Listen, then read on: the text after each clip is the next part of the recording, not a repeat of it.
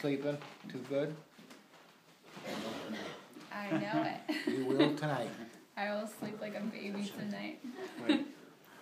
What was wrong, Sarah? I popped 2 ribs in my back, and it was just intense pain for, pretty much a week, and especially at nighttime.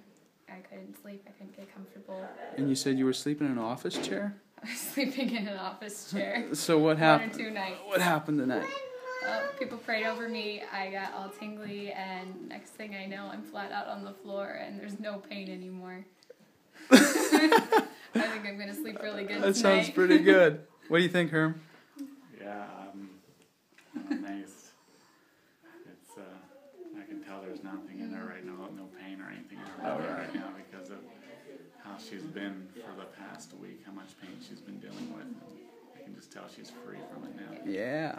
Yay, God, right? Absolutely.